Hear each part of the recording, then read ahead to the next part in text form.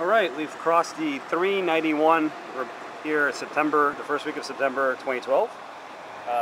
Miami, Florida. 391 is the cheapest gas I found in this part of Miami. And 89 and 93 are well over $4 now. So, we finally got into the magic mark after Labor Day, and scooters should start to sell. So we're going to report from some of our dealerships to see if scooters are finally selling again in Florida, thanks to the magic number being crossed. $4. That's when scooter sales start selling. It's an election year, and during election years, gas tends to go down.